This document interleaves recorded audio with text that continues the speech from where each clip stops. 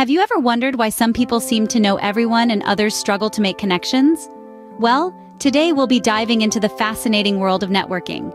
This intricate web of relationships can hugely influence our professional and personal paths. And guess what? The way the wealthy and the not-so-wealthy network can be quite dissimilar.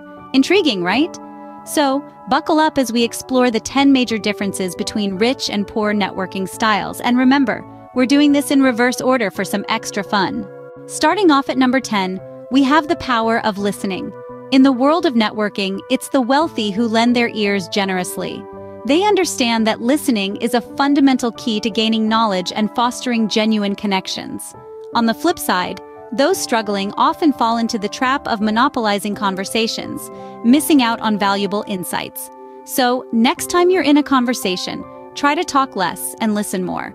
Remember, we have 2 ears and 1 mouth. Use them proportionally. Moving on to number 9, let's talk about value exchange. You see, successful networkers have a secret weapon, and that's understanding the crucial role of value exchange in their interactions. Unlike their counterparts who may be more self-centered, these savvy individuals know the golden rule of networking. Give before you take. They approach each interaction asking not what they can gain, but what they can offer.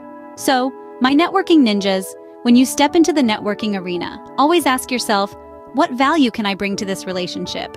Next up, at number 8, we have quality over quantity. The wealthy networkers understand the importance of deep, meaningful relationships. They're not just collecting contacts, they're building relationships. On the flip side, those less successful might be more focused on the sheer number of connections they can amass.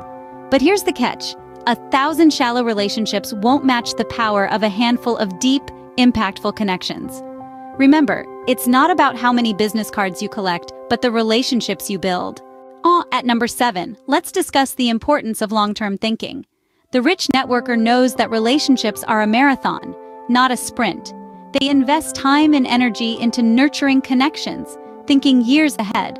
On the other hand, the poor networker might chase after immediate rewards, neglecting the potential of long-term partnerships. But remember, the best collaborations are often those that have been carefully cultivated over time. In networking, play the long game. It's not about immediate gains, but future collaborations. Halfway through, at number 6, we have authenticity. Now, the rich networkers, they understand the importance of being genuine. They know that a veneer of insincerity can tarnish their professional reputation. Contrastingly, poor networkers may sometimes come across as insincere, putting on an act to impress. However, this often backfires. Because let's face it, folks, most people can sense when someone is not being authentic. They can smell a fake from a mile away. Authenticity is key. People can smell a fake from a mile away. At number 5, we're talking about being proactive. You see, rich networkers don't sit around waiting for the phone to ring. They take the initiative, they reach out, they create opportunities. It's like they're playing a game of connect the dots, but they're the ones drawing the dots.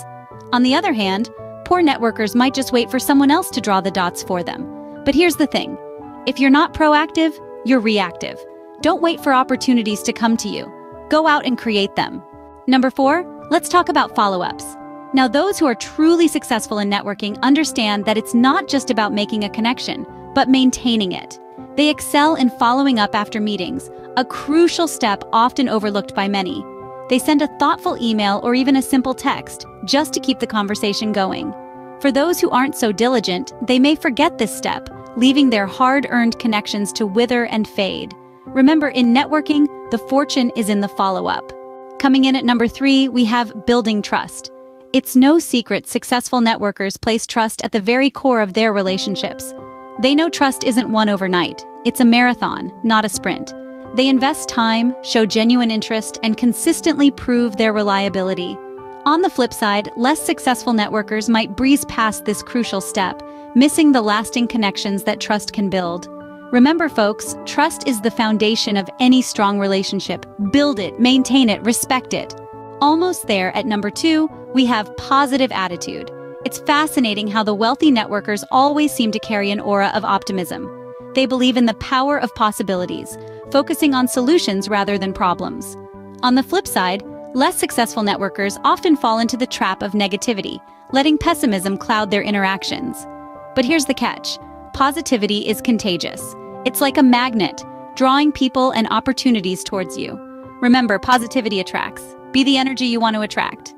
And finally, at number 1, we have continuous learning. Rich networkers understand that the world is ever-changing and growing. They are always eager to learn, adapt, and evolve, soaking up new ideas and perspectives like a sponge. On the other hand, poor networkers may resist change, clinging to outdated concepts or methods. But remember this, folks, learning is the key to growth. It's the gateway to opportunities, the pathway to success. Never stop learning because life never stops teaching. Well, there you have it, folks. The 10 major differences between rich and poor networking styles. From the power of listening to the importance of continuous learning, these are the hallmarks of successful networking. It's not just about quantity, but quality. It's about being authentic, proactive, and fostering trust. Reflect on your own networking style. Are you a master of follow-ups? Do you think long-term? Remember, positive change starts with self-awareness. Remember to like, share, and subscribe for more insightful videos. Until next time, happy networking!